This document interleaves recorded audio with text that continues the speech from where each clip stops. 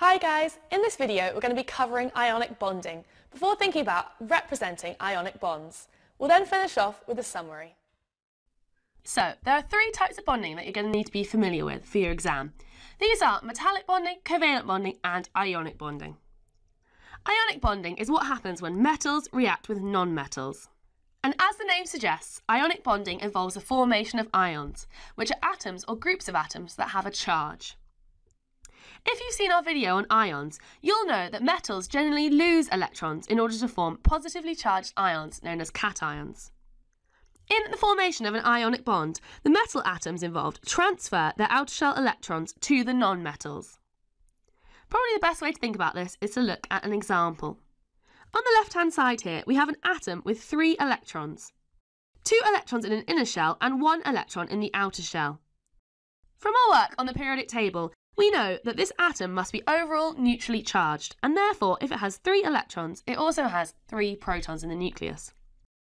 An atom of an element with 3 protons in the nucleus is lithium. So here we have a lithium atom.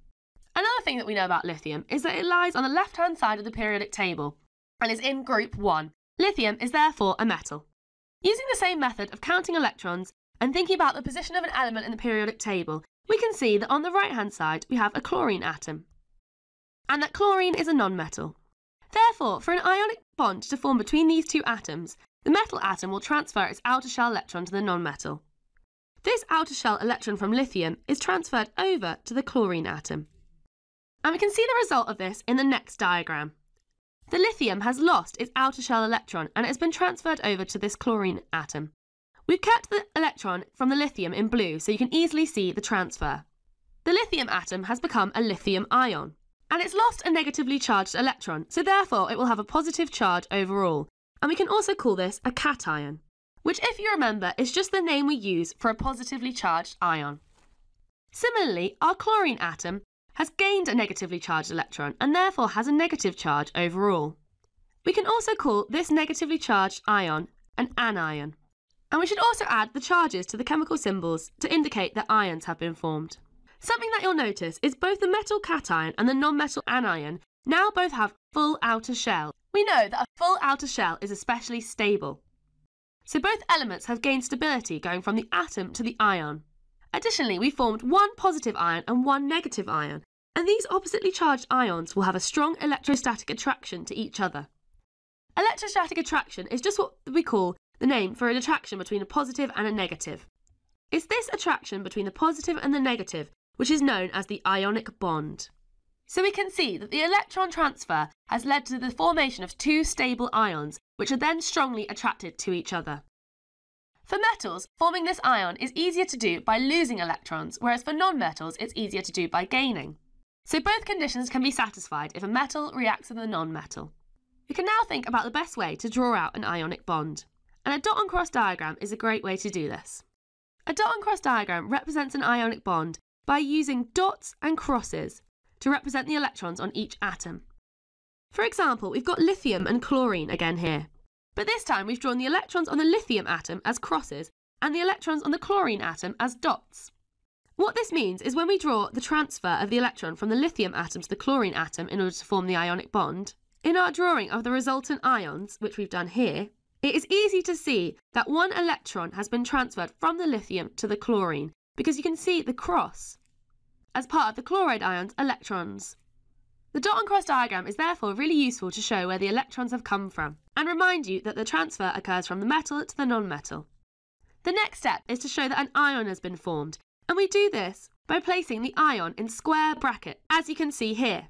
The final thing to add is the charges. On the left-hand side, we have lost an electron from a lithium atom in order to form a cation, so this ion has an overall positive charge, which we write in the top right-hand corner of our ion diagram.